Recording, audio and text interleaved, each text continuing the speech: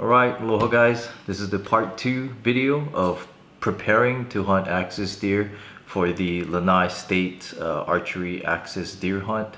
That's a lot of words in one. But anyway, hopefully I said that right.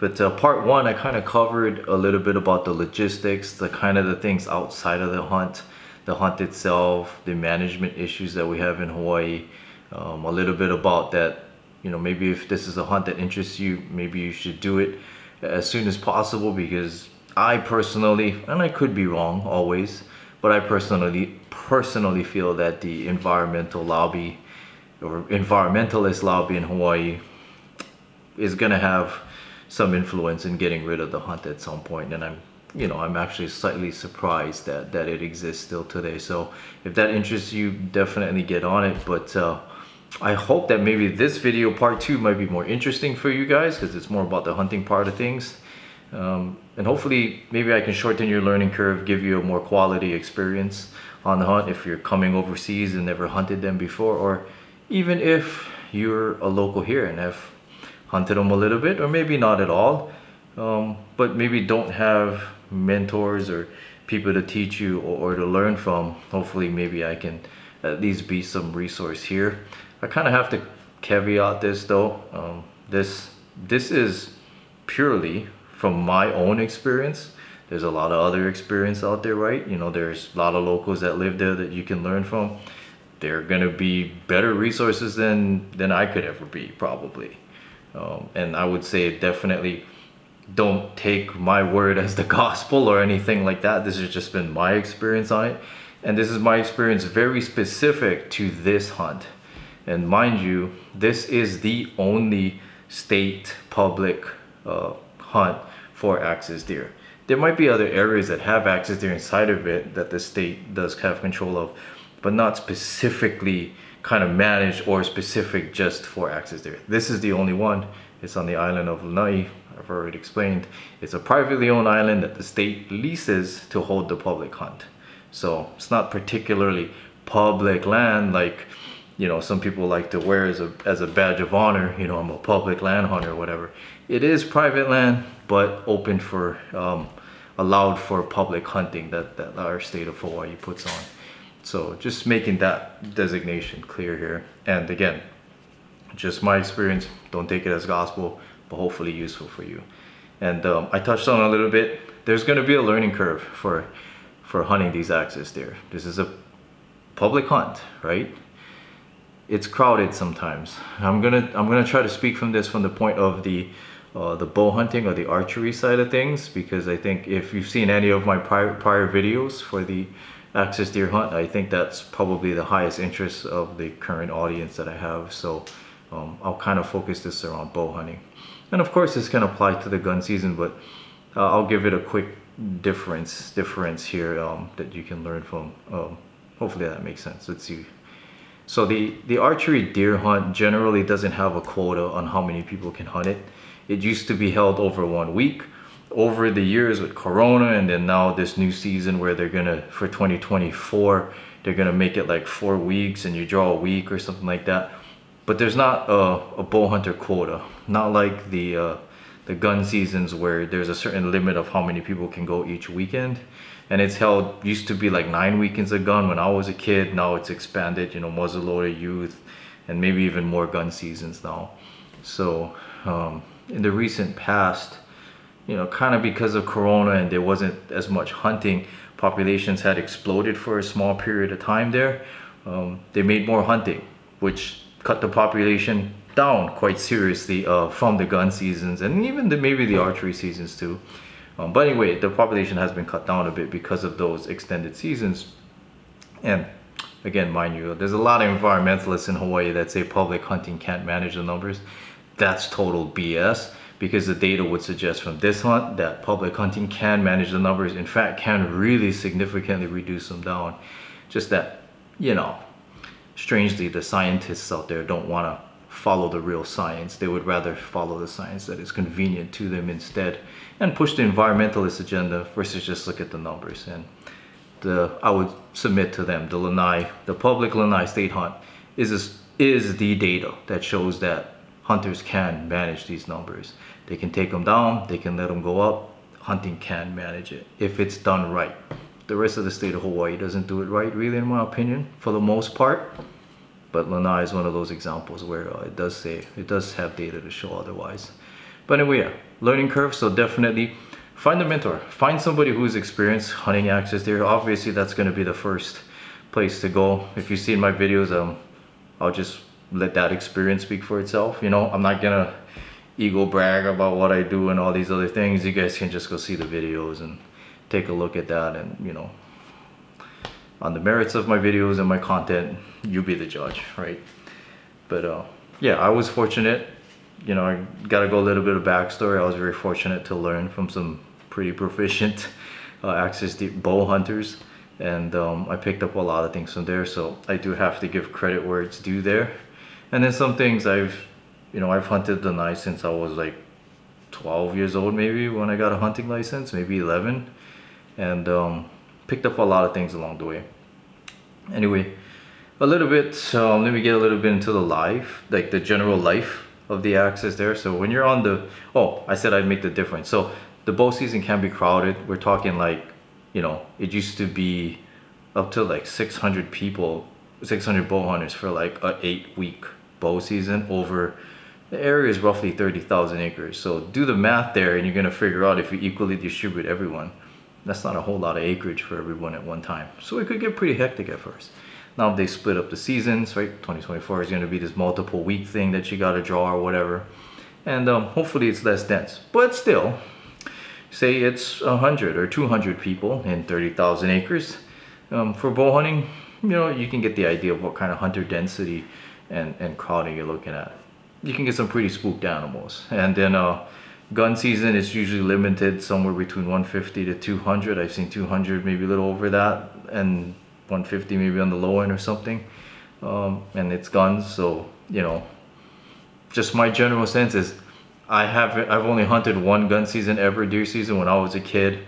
I didn't see a single deer. I think I saw maybe one doe, saw a ton of sheep, and we never went back because I heard so many bullets whizzing through the air back then. And this was, you know, 20 plus, maybe almost 30 years ago, right? But yeah, so my experience is all bow season, and I think a lot of gun hunters from the past, not the recent when there was tons of population, like, you know, the last few years, everyone's shooting great bucks and seeing all this great deer. No, I'm talking about the long average past.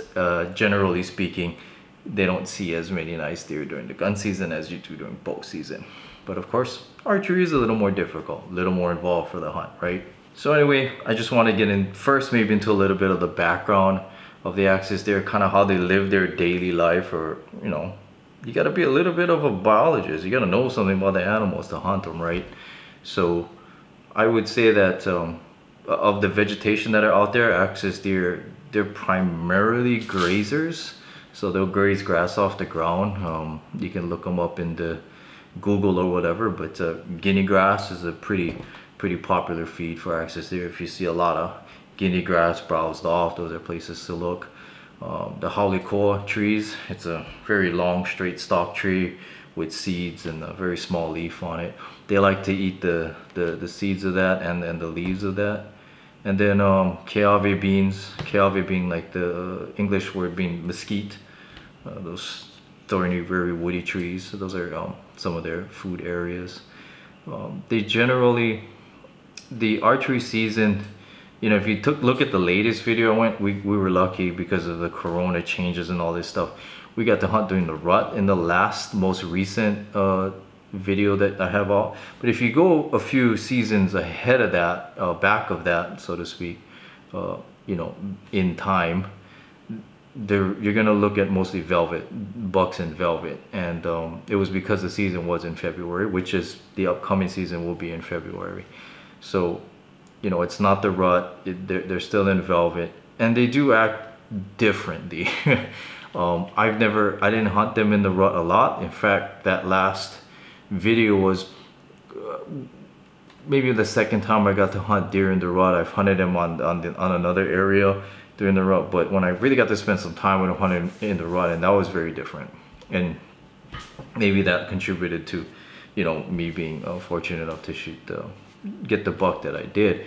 But anyway, this season it's going to be mostly during velvet season, and in velvet season, in my opinion, the deer generally, if people are hunting bucks or those, whatever, it doesn't matter. Generally they're a little more predictable.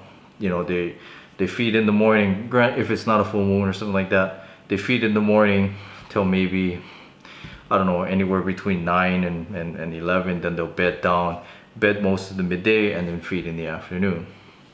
Now I do have to kind of, that's the general way they live, but I'm gonna spill some beans, spill some of my experience. I don't really have any secrets, and I think the more experienced guys know this if they watch them long enough. A lot of people, you know, they like to hunt the bigger bucks, the older bucks.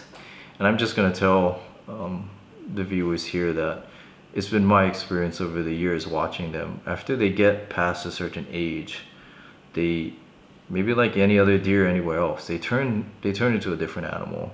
They act different. When they spook, they leave the herd, they run on their own, they don't run with the rest.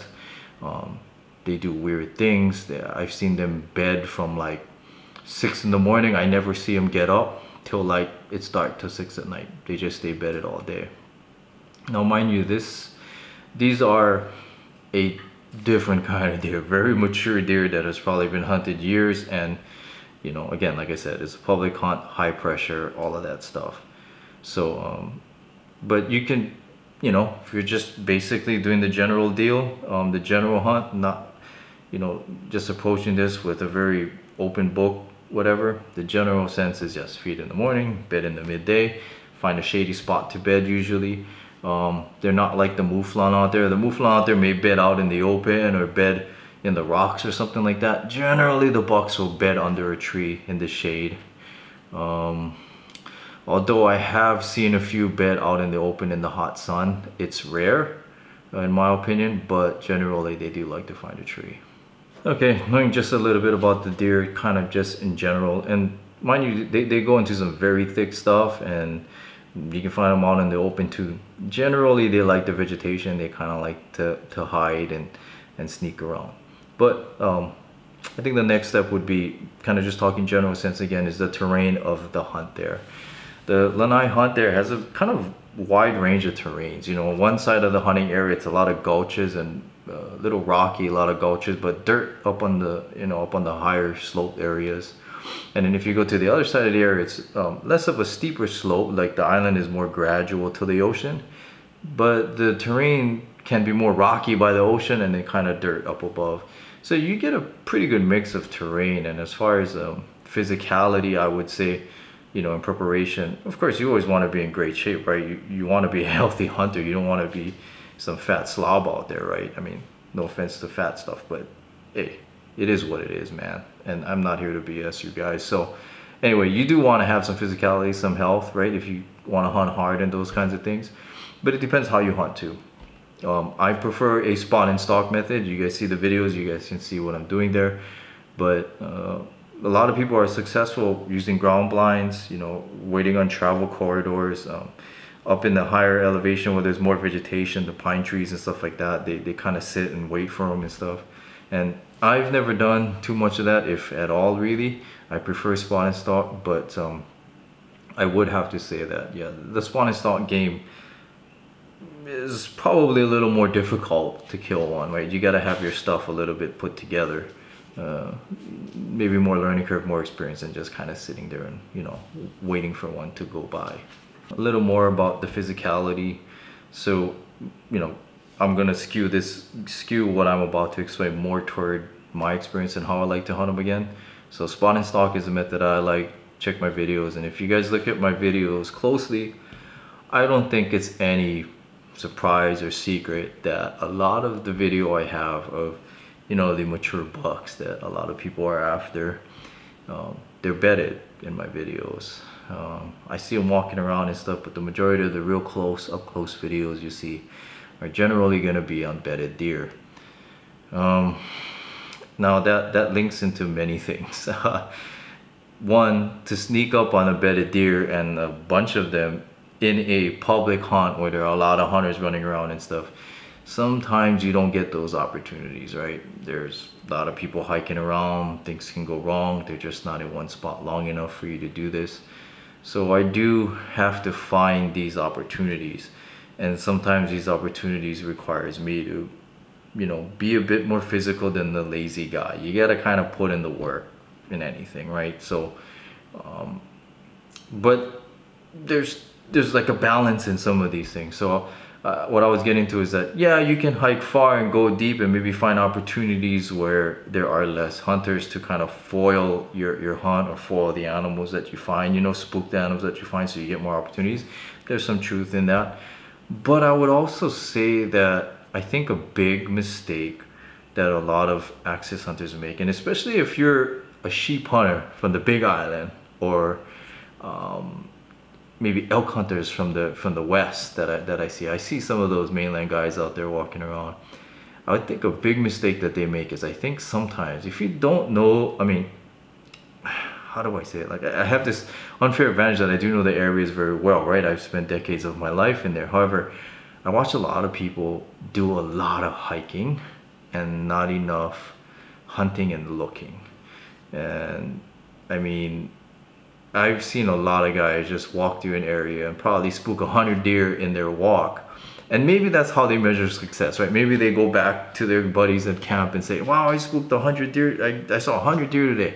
Might have all been the ass end of the deer running away and never really got a shot, or you have to fling long arrows or something like that. But maybe that's the way they measure success.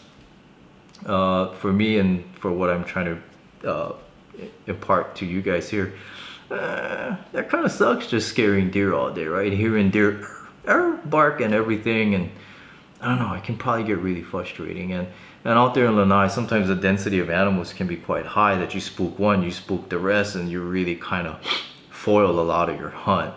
And you know, I think a lot of people think that that there's like these secret spots to find all these big bucks and all that stuff. I really don't believe so. I've seen big deer pretty much down every road in that hunting area. What I would say for the people who are looking for these things is that you need to tailor the way you hunt for the area, you know, and that's paying attention to the wind pattern, paying attention where all the lazy hunters are gonna be, and you know, find those zones that are quiet, find those zones that are don't take shortcuts. I've seen people who just kind of walk lazy with the wind at their back, and deer are running 500-600 yards away. And it could even be further than that if you're spooking deer between here and there, and those spook deer are taking the deer away. So I think a lot of bow hunters out there, and I've seen some guys in the afternoon, they just walk with their wind at their back the whole way. And because there's so much animals, they just think they'll just find the next opportunity, right? And fine and dandy if you like spooking a lot of animals and finding one that's a good opportunity, I guess. But I don't hunt that way. But I do observe a lot of this. And how do I observe a lot of this? Is because I'm not walking around a lot. I'm watching, observing, seeing where they go, seeing what they do, and then adjusting the hunt along the way. It's not uncommon in my strategy to figure out where hunters approach from, where deer exit, and watching those exit corridors, those kinds of places. So that's kind of very high level view of what I do out there, and then I'll get into sneaking up to embedded. Okay, so generally, if you guys watch the videos, I like to sneak up to the big access bucks bedded generally. If I think back in my time, probably over 90% of the good access bucks that I have taken on this public state hunt has been from their bedded position.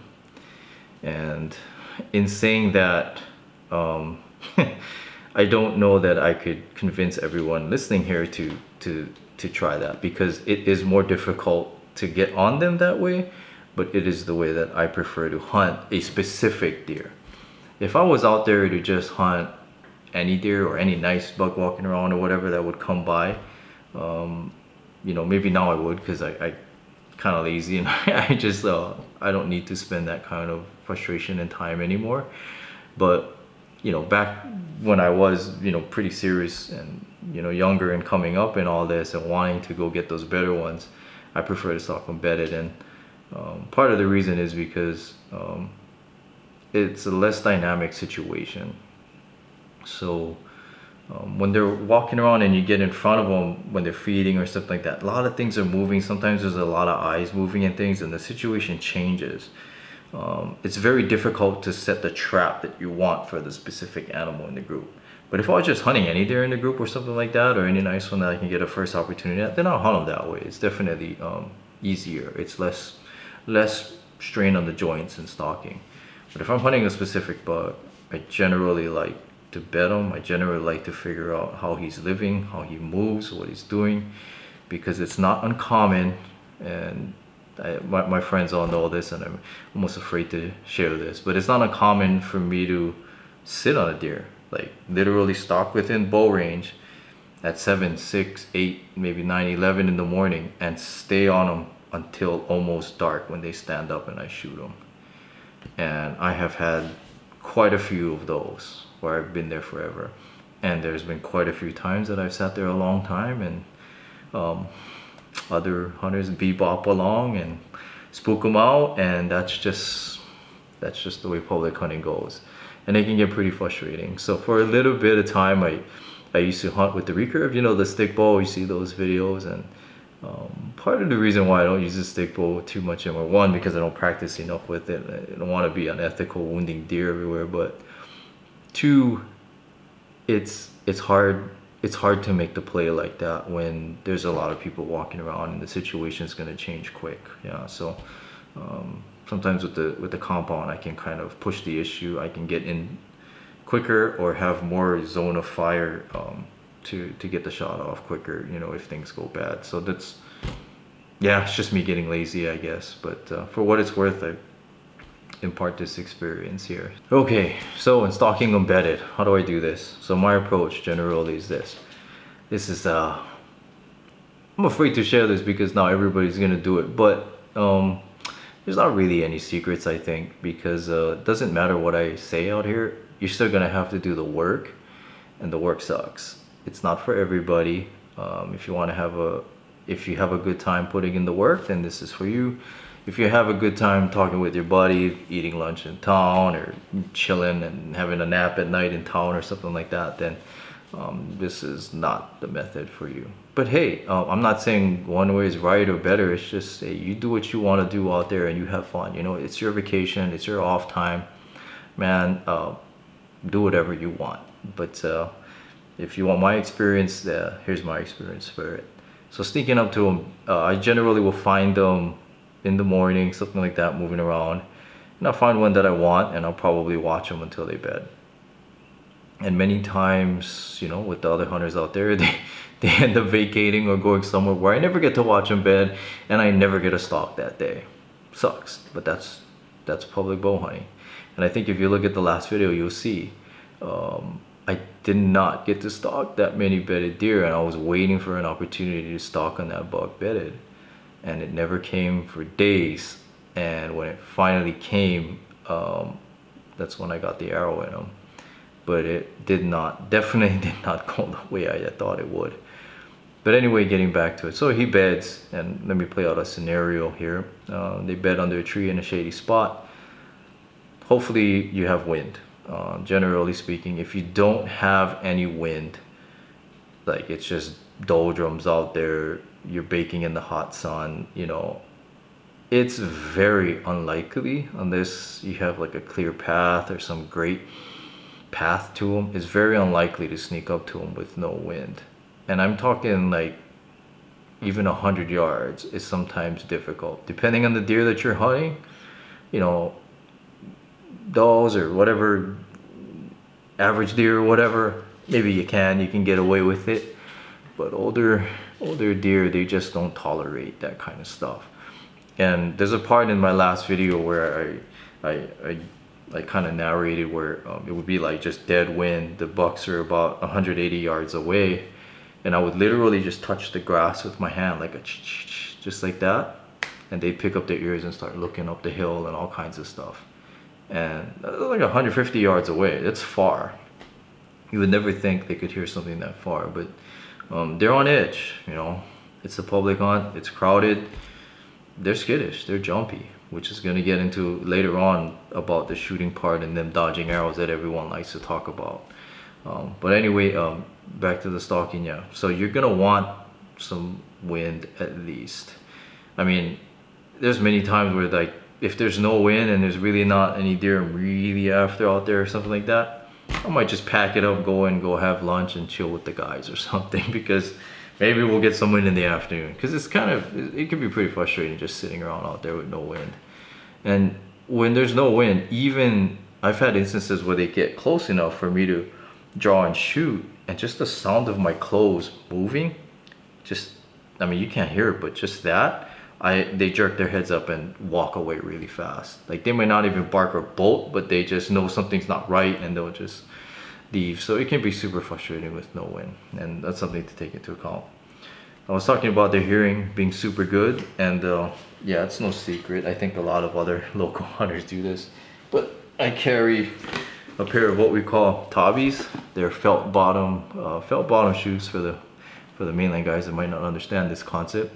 But anyway, it's like, this is like footwear we make in Hawaii for people that to walk on the slippery algae covered reefs, you know, if you're fishing or stuff like that. But they're pretty quiet for sneaking around. And so, you know, like you see maybe on the mainland guys that take off their boots and they stalk up to the mule deer or something like that in their socks. Well, Lanai has big keawe trees with huge thorns, and if you want to stalk up to them in your socks, hey, have fun with that. But if you step on one of those thorns, you're going to be barking louder than the deer out there. So I carry a pair of tabis like this. They're pretty thick. These are the, I don't know, deep sea Opihi ergos. You can buy this at Walmart or something. But anyway, they got a little bit of thicker bottom here so that it's a little longer than the thorns. So hopefully the thorns don't go through them. If you're on Molokai where the thorns are even bigger, yes, the thorns do go through them, and that sucks. But for Lanai, the keawe on Lanai are a little bit smaller thorned in my opinion. And you know, you can get by with these, and they're pretty quiet. And that's how I sneak up to them. General rule, like if you can hear yourself, that's probably too loud. So I like to put those on for the final approach. I might take my pack and stuff, put it in a place I can find it, of course, don't lose your shit out there. But you know, within reason, 100, 200 yards, whatever, depending on the situation, put on my tabis and kind of go stealth mode. Sometimes, you know, your pants brushing against the brush can make enough noise that they can hear, so I'll roll up the pants and then kind of just have bare legs walking in. Yeah, you scratch up your legs and stuff, but hey, you gotta do what you gotta do, right? And I think that's something that, if you're coming from a lot of big island guys, we like to hunt over there, right? I'm one of myself. You guys hunt a lot of sheep and goats and stuff. My biggest word of advice or suggestion would be, do not hunt deer like you hunt sheep and goats. Sheep and goats, they generally don't use their ears like that. No, super old rams on Mauna Kea or something like that I bow hunted, yes, they use their ears and they freak out. But for the most part, they don't use their ears like deer do. So deer may not have the eyesight power of like the mouflon or the sheep out there, but their ears are far more superb. They trust their ears, and when they hear stuff, they turn them around like little radar dishes, and they'll just leave quietly, and then you'll just be sneaking up to a tree with nothing under it, and when you get there, they're gone. And I think some of you guys listening out there be like, what? That's probably exactly what happened. They, you know, you never saw them leave, you think you didn't bust them or anything, yet when you get there, they're gone.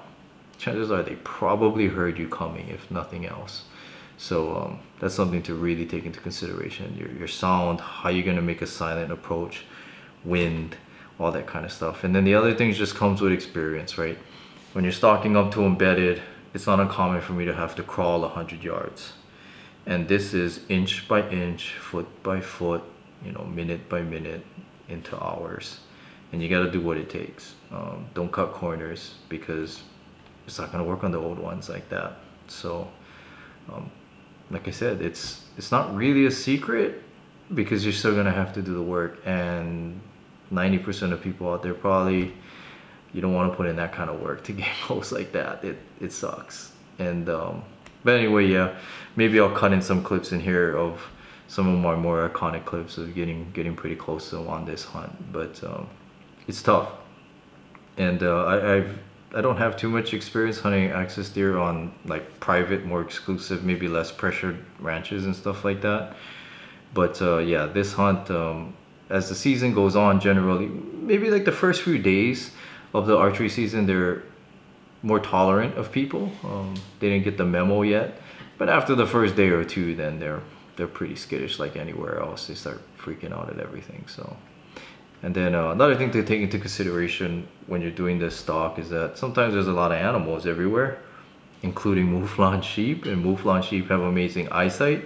So you almost gonna have to stalk around the mouflon, because if the mouflon start blowing and start getting crazy, sometimes their alert nature can kind of make the deer leave, and that can kind of screw up your hunt too. It's been my experience, strangely, I don't know why this is, the does are usually a little more skittish bedded than the bucks, depending what bucks I'm talking about. You know, maybe bucks in that mid area, like, you know, people might consider them big, but like that 28 to like 32 inch range kind of buck, that kind of stuff. I'm not a guy for measuring, but I'm just trying to give you a frame of reference here. They're a little less cautious, I think, bedded than the does. The does are more skittish. But after they get to a certain point, bigger than that, you know, these 35 inch bucks and stuff like that, those guys turn into different animals. But for the most part, I've seen bachelor herds of bucks around that, you know, that mid-range size, all grouped together, and mouflon rams be blowing at me and all kinds of stuff, and these bucks, they just don't care. I've seen sheep run right past them sometimes, you know, from me spooking them or somebody else spooking them, and these bucks don't care. But if those are does there, psh, they'd be gone. Or if there was, you know, the bigger bucks, they'd have been gone long before the sheep got there. They'd have heard them blow up the hill, and they would have left quietly. So, you know, there can be some differences there. All right, let me expand a little bit about the hiking too much part. Again, I see a lot of guys, they want to cover a lot of ground, right? Like these backcountry or these hardcore elk hunters, or the guys from Big Island, right? Dark to dark, walking hard. Hey, I sympathize with you. I know that game. But the hunting area is not big in Lanai. You're gonna walk road to road pretty quick like that, spook everything out of the area, and then what you're gonna do? If that's what you want to do and go home for lunch at lunchtime or something like that, then cool. By all means, have fun. I'll sit there, watch them run, bed, and then I'll go get them later. But you know, I see a lot of that, like a lot of hiking, a lot of moving around, and it's, I don't know, it's just not as, in my opinion, it's not as conducive to success on them if you're gonna be the spot and stalk hunter, you know. I think there's a lot of locals out there that hunted a long time. They got their places that they like to hunt, and they know where the deer travel and things like that. So they just kind of hang out in those areas, and they're just hanging out in the kitchen or the bedroom here and there, and they're getting opportunities that way too. Not really putting in tons of miles or anything like that. They kind of just learn the zone, observe, and then play it that way.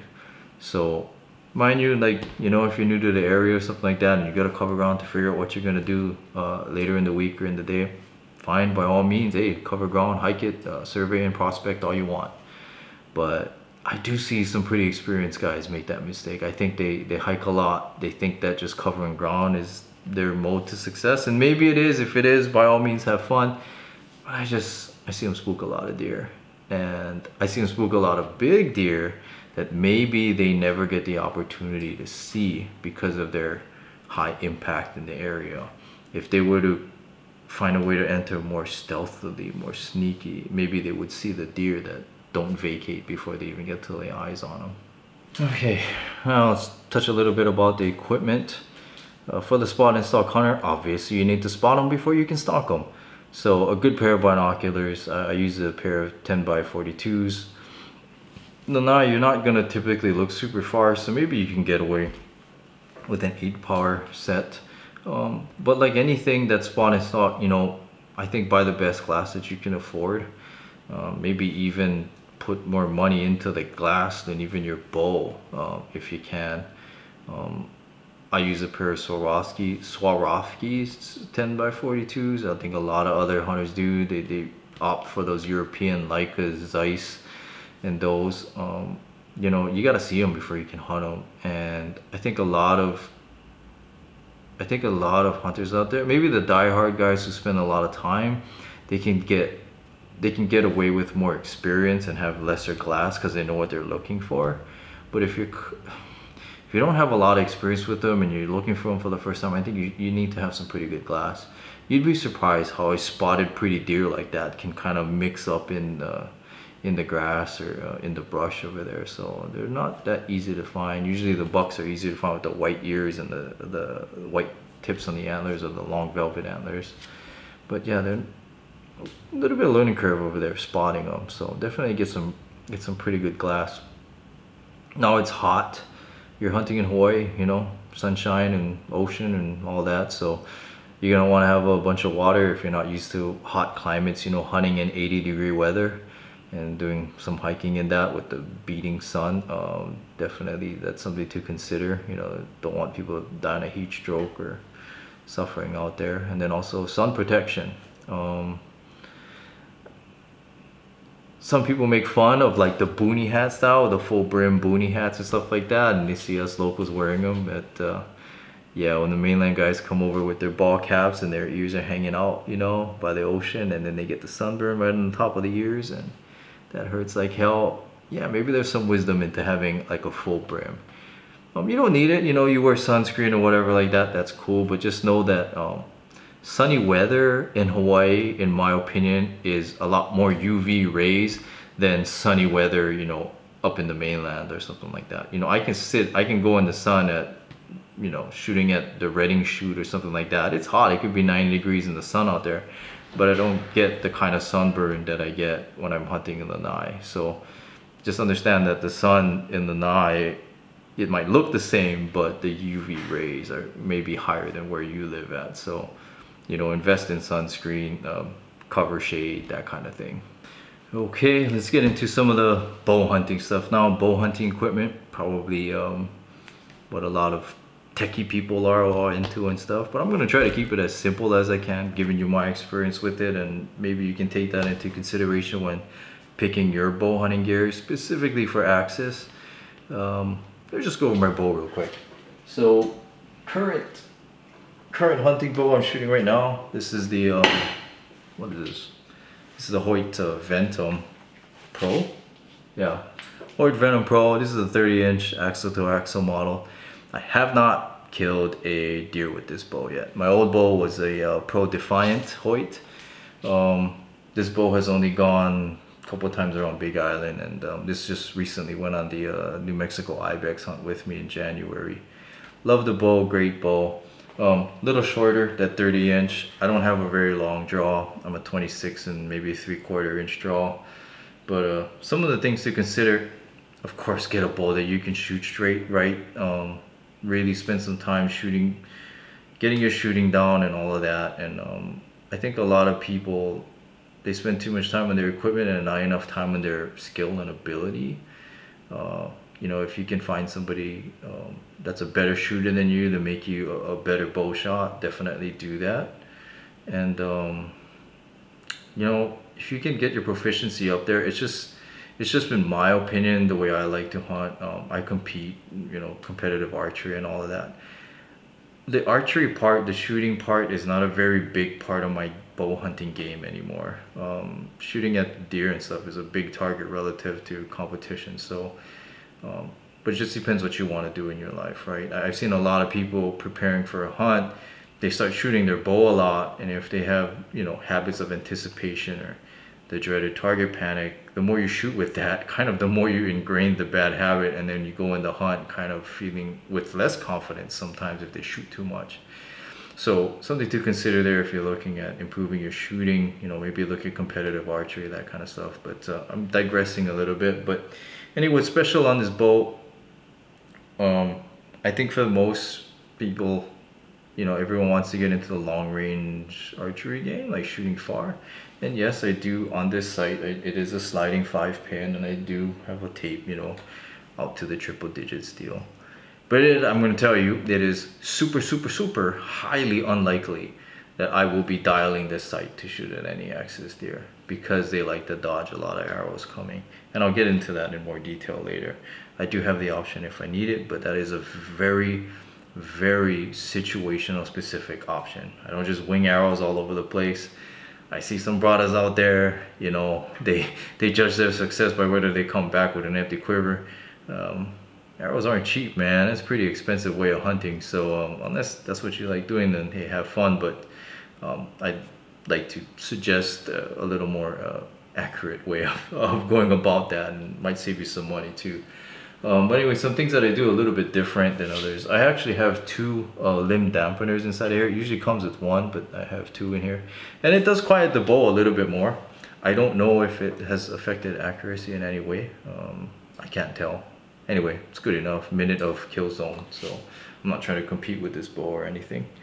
And then of course, something that's fairly quiet. You want a bow that's fairly quiet. It's just been my opinion that, now loud bow is not bad. It's just that on the close shots, anywhere like 35 yards and in, perhaps, I think the sound of the bow really trigger the deer into ducking or turning to the side, and I can get way into more experience with that. But anyway, yeah, little dampeners to have more quiet, more bow noise. And yeah, like I don't have a quiver on this bow right now, but it's a detachable quiver. I always opt for a detachable quiver because in a lot of places it can be pretty windy. Lanai can be pretty windy, but I was hunting the Florida mountains for ibex in New Mexico. That place is super windy, and you have to make long shots. So sometimes that arrow quiver can act like a sail in the wind, and it's hard to hold the bow steady. And yeah, if I can take it off and make a shot, I can make a more precise, better balanced bow shot. But beyond that, a lot of times a quiver makes a lot of noise when people shoot, that hollow sound up in the quiver. Maybe you can fill it up with foam or whatever, but it's just been my experience, the bow is also quieter if you can take that quiver off. So a lot of the deer I shoot at, I do not have the quiver on the bow, especially if it's going to be a little further shot or something like that. I take the quiver off, I take the time and try to make a good shot. That may not be easy to do with the deer having good hearing, but you know, this is just the little fine details that that I put into my Axis stock. So all right, so bow explained. Now let's get into the arrows, get into the Axis bullets that I use. This has been a whole bow hunting career of mine to get the experience that I have now. And mind you, for different bow hunters, different draw lengths, different styles of hunting, whatever, you can have different results. But I'm just going to share my experience with it. I think you're going to hear a lot on the internet and everywhere else that Axis deer are among the quickest deer out there, that they dodge arrows like almost no other animal can. And in my experience, yes, this is very true.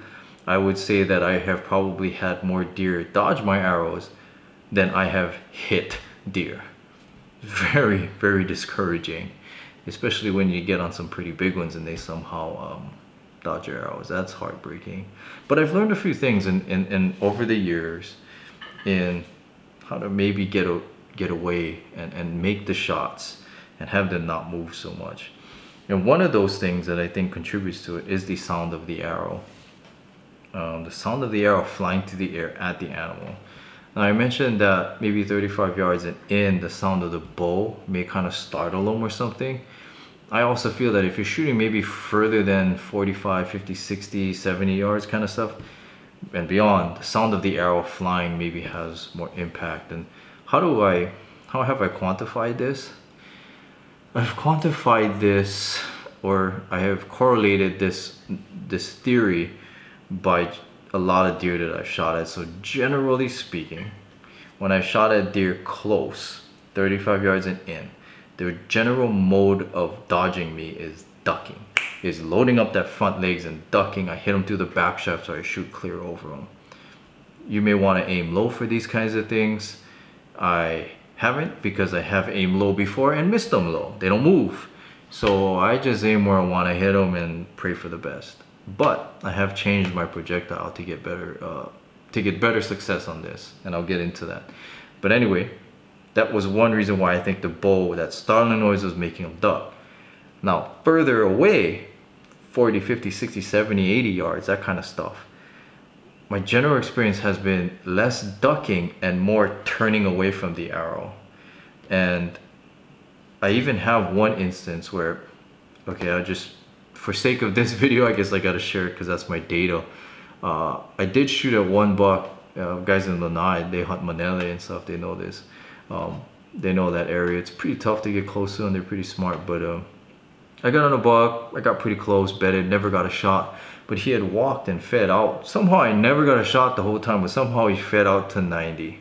Pretty far shot, right? I mean, I don't suggest this on anyone, but I know I make that shot all the time. I was very rested. There was a slight breeze, but not bad. And they were so calm that, you know, I wanted to bring home meat and dialed my sight, took the shot. And when I took the shot, it was really interesting because as I was paying attention to the arrow fly in the air, the buck was feeding, and before the arrow hit him, he looked straight up in the air at the arrow before it came down on him. He didn't look at me, didn't look where the sound came from. He snapped his head up and looked straight up and then turned away. And as he turned away, the arrow hit him kind of quartering away, and he didn't even go 12 yards. Like, he went down so fast that arrow got there, and it's far away enough that I can't really hear the impact, but I slammed up my binos, watched all the other deer run away real fast and never saw him. I was like, holy cow, what happened? Did he just exit out the bottom, some back door or something? Truth is, he bellied up in 12 yards. That's why I didn't see him. He was already on the ground so fast. So, but yeah, he didn't look at the sound. He looked at, or the sound of the bow, he looked at the arrow coming in from the sky. So that was one. And then just the way they act, the turning away versus the startled ducking mode, like something's coming at me, I'm turning away versus just hearing a loud noise and loading up the legs.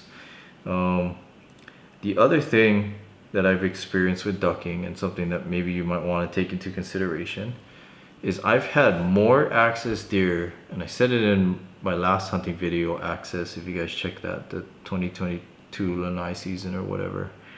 I've had more access deer duck me from a feeding position than I have with their heads up, you know, kind of alert. I know that might sound crazy, but I don't know. Like, I feel I get more I get more anxiety shooting at axis deer with their heads down feeding than I do shooting at them with their heads up. And I think some of that has to do with their heads down and they're in the grass and stuff. I think sounds and things like that startle them more, like because they just can't see, they don't know what's going on, so they are more inclined, and they usually not as much duck, but they turn away really quick when they hear sounds when they're feeding, like a lot of spinning action. Just my experience, you might experience otherwise, but I have shot at a lot of deer with their heads up, maybe not necessarily fully started, but with just their heads up, you know.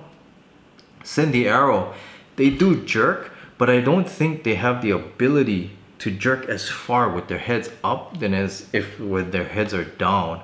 So yes, sometimes I do hit them higher. I do kind of aim on the lower third or something like that on those, and I hit them perfect. But hey, for what it's worth, that's just my experience with it. Take it for what it is. So some people might, you know, you might think, oh, it's this perfect opportunity. Their heads are down, they're feeding, they don't even know I'm here, and you shoot and whoosh, they 180, 90-degree spin on you, your arrow goes right past where they were, and you're just left there like, what the heck, you know. Or the local guys out there, I actually shot a doe one time with my buddy, and this doe was broadside at 35 yards, broadside.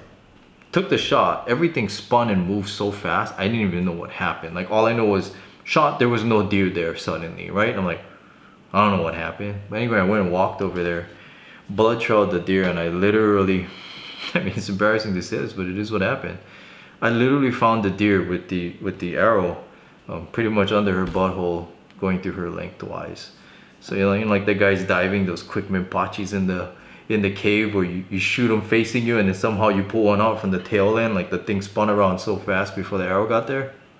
Generally, I think that's what happened. She was broadside and somehow I got them like this. So whatever the case is there, but just thought I'd share some of that experience with you on the ducking and the dodging, and maybe you can incorporate some of that knowledge maybe into your hunt for a little bit more success. All right, I said I was going to talk about the bullets, never even got to it, right? I kind of gave you all the access experience that I had shooting at them. So now into the bullets. Basically you want as quiet of an arrow that you can get to shoot out there. And there are differences between what you pick on the front for your broadheads and what you pick on the back for your vanes. That can kind of determine whether your arrow is louder or quieter. I know some folks out there that they like to shoot super light arrows, shoot 300 feet a second, and they feel like the speed is gonna make up for the ducking or the dodging. And that may be true, but I'm a short draw guy. I'm under 26-inch kind of draw, so speed is not really something that that I can take into consideration unless I want to shoot like a 300 grain arrow or something like that, and I'm not gonna do that. So speed is not something I can take into my calculations for building an arrow. But generally, what I'm holding here is a basic. Actually, let me just start with what I currently shoot with right now. So what I currently shoot is this is an Axis 5mm, Easton Axis 340 5mm arrow. No plug. Easton doesn't sponsor me or anything right now at the time of this video, but I really feel I've shot a lot of arrows. I really feel like Easton makes some of the most consistent build arrows, and the Axis series, the 5mm, 6mm, and maybe even the 4mm. However they construct the carbon, I feel has the most consistent grooves down range. It doesn't have maybe a seam in it or whatever, but it's just my experience. I don't know, I've never been to the factory, I don't know for sure, but it's just been my experience and something you might want to consider. But anyway, what it is, yep, Axis 5mm. I have a 50 grain brass insert inside of here, broadhead collar, and then if you kind of look, this is the old Sever mechanical broadhead. So yeah, the blades come out and deploy there. Short draw guy, and you're probably wondering maybe I shouldn't shoot a mechanical. I'll get into a reason why. But anyway, the back of the arrow, these are 275 tack vanes. I haven't shot any deer with the tack vane yet. My old arrow that I used to use a lot, and I shot a lot of deer with actually, is this 5mm Axis, same shaft, everything. 50 grain brass in the front, but these are 360 flex vanes in the back. The reason I pick these vanes is because they're very quiet compared to some of the alternatives out there. Alternatives being, everyone knows the Blazer. So the Blazer is a very popular vane. It's pretty noisy compared to these two. And then some people like the 4-fletch arrows. Generally, it's been my experience that 4-fletch arrows are a little bit more noisy than 3-fletch. So something to consider there. So I kind of always opt for a 3-fletch version arrow if I can. But whatever shoots accurate for you, hey, you do you, right? But anyway, yeah, these are the ones I shoot. Oh, general convention too on noise. I think these are like 0.45 or something tall, inch tall, 0.46 tall or something like that. Whereas the Blazer is over a ½ inch tall.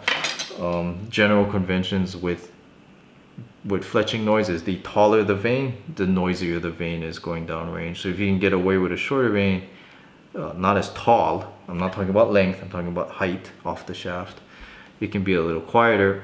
However, you also need to balance, you know, what kind of broadhead you're trying to steer on the front of your arrow and match that with the vane. And I think a lot of people use too small a vane sometimes, that it doesn't make up for their inconsistencies in the way they shoot. But anyway, that's for a whole nother video. But yeah, so anyway, I said I'd get into why. So yeah, mechanical broadhead for Axis deer. Generally, I carry both mechanical and fixed blade arrows, broadheads inside of my quiver. And the reason for that is I'll generally, if I'm stalking on the move, you know, I'm not stalking a bedded deer or something, I'm stalking on the move, I'll generally have a fixed blade on my arrow, because if the situation is going to be a closer shot and there may be brush in the way or something like that, I like to shoot the fixed blade. And what I shoot for a fixed blade is like 100 grain standard slick trick, 4-blade. Some other ones I liked were like the Wacom's. I got a friend who uses the QED Exodus, I think it's called. Anyway, they're all pretty good fixed blades, but fixed blades are generally going to have more sound flying through the air. There's blades, you know, exposed blade surface flying through the air and all that, and it's going to make more noise. And you know, if you're gonna make longer range shots with those fixed blades, you're gonna need bigger vanes in the back to guide them for the mistakes that you make when you shoot, the inconsistencies in your shooting. Otherwise, you're just not gonna get good grouping. So, all in all, shooting the fixed blades will probably force you to have a arrow that's more noisy in flight. If it works for you, it works for you. But I like to put as many things in my favor as I can. So, you know, if the situation is dynamic, close, I gotta shoot through brush. Yes, I will use the fixed blade, and I can shoot the slick trick with a 3 fletch of this 275. It's not as consistent as maybe this 360 flex fletch with the fixed blade, but it'll get me by up to 40-50 yards if I really need it. But if I can, I prefer to shoot the mechanical at the axis deer. So say it's going to be broadside shot, I sneak up to a bedded one, I can plan the situation, I've got a lot of time, or it's going to be a longer shot in the wind or something like that, but it's going to be a clear target. I'm going to want to go with the mechanical. The mechanical just doesn't have the exposed blade surface. It's going to be quieter in flight. It's going to be, or rather more quiet in flight. The vanes on the back, the smaller vanes like these 275s can steer it better. You're going to just get better accuracy and consistency. And then when they deploy, you know, as long as you're not hitting them in the shoulder or something like that, you're doing your job, being a good archer, making a good shot. It's more likely you're going to hit them back in the guts than in the front. Now, I say that after, if you guys look at my Ibex video, I hit a Ibex of a lifetime probably in the front. Oh well, shit happens. But most times you hit things in the back. My last axis buck I hit back, he lunged as I took a shot. All of those things. And if you got a bigger, generally the mechanicals will have a bigger cutting diameter or cutting length. It's going to do more damage on a shot like that, and I would suggest more likelihood of recovering the deer that you didn't hit perfectly. So anyway, yeah, that has something to play with it. I used to shoot, popular one are the rages. But it's been my experience that the rages, like there's actually quite a bit of exposed blade on the rages, and those rage mechanicals they're quite noisy in flight. There's a lot of holes in the ferrule and whatever. So as it's flying, it's actually pretty noisy. So I love these severs. They're really simple. There's like a silicone band that goes on here, and they're rear deploying, but with the band that holds it. If you pull it backwards in the brush and stuff like that, it won't deploy the blades. It's just much simpler to use and less exposed blade surface. I get better accuracy downrange, so I highly recommend them. Now, this is the old version, the 175. I actually shoot the 1.5s, the smaller cut diameter for my short draw, so I can get a little more penetration. But I've shot these 175s too, and they work just fine. And what about the traditional guys, right? So I have at least one video on there when I was hunting them with traditional gear, right? My recurve, and this is my recurve arrow. Just a standard gold tip traditional, and I've got a 4-inch True Flight feathers back here. Now this is a real strange experience. Obviously the recurve throws the arrow a whole lot slower, and these feathers back here, and having to shoot, I shoot a 2-blade Magnus in the front of this, sometimes can make this arrow pretty loud flying down range. Yet strangely, I don't know why, I've had, out of a lot of axis deer I've shot at, I can only think of 1 or 2 deer that actually moved before my recurve arrow got there. I actually do kind of almost have one on film that I intentionally aimed low because I thought he would duck me at a little over 30-yard shot. I thought he would duck me because there was no wind, and I actually shot right where I was aiming, and the arrow actually went in the dirt and probably slapped his belly with the back end of the arrow, and sent that nice buck on its way. But anyway, yeah, he didn't move. Don't know why that is. Maybe just the way it sounds is less intimidating. Maybe it sounds like a bird flying. I don't know. But I haven't experienced as much deer jumping my string with the recurve.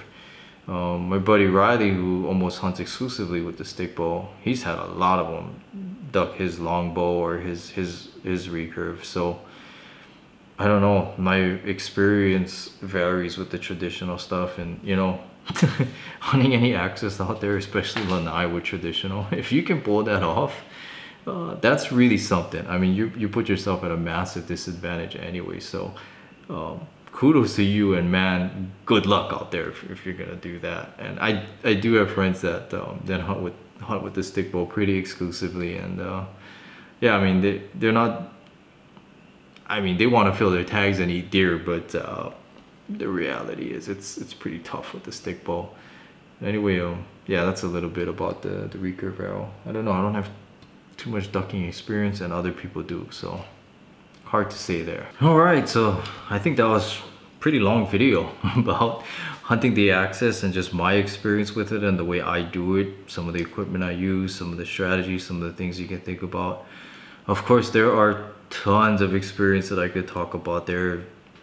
I mean, I gotta make other videos for that, but if you guys want me to elaborate on anything that was presented here, certainly just put in the comments. The folks that know the social media or whatever, just let me know there, and hopefully maybe I can add some more value or shorten your learning curve, or I don't know. I just want to provide you guys a quality experience out there so you enjoy the hunt. And I feel like with this hunting thing, you know, just in my life, that the more proficient I've become, or the less things I have to worry about when going on the hunt, the more I can enjoy the whole hunt itself. I don't know if that makes sense, you know? Like, if you're not worried about whether I can make the shot, or worried about whether I can stalk and all these things, I know I can do all those things. I really get to enjoy the fresh air, the sunsets, my friends, the time, the conversations, the people, all those other things about the hunt that's kind of cool. So I don't know, I really feel like if I can shorten your learning curve and make that part something you think about less, that maybe we could put more value and really take in more of the other parts of the hunt that we otherwise would not be focusing on if we were so focused on just trying to kill a deer, because that's hard enough in itself. So anyway, I hope this video has added some value for you. Hopefully maybe on this axis hunt, some of you guys get your first axis out there, or maybe get the one that you want, whatever it is. Anyway, again, I enjoyed making the video. I like talking about this stuff. We can geek out all night, all day, all week, all year on this kind of thing. Anyway, I only have so much time here with you guys, so if you want to see more, put in the comments, let me know. Again, catch you guys in the next video, and good luck with the axis hunt. Aloha guys, bye bye.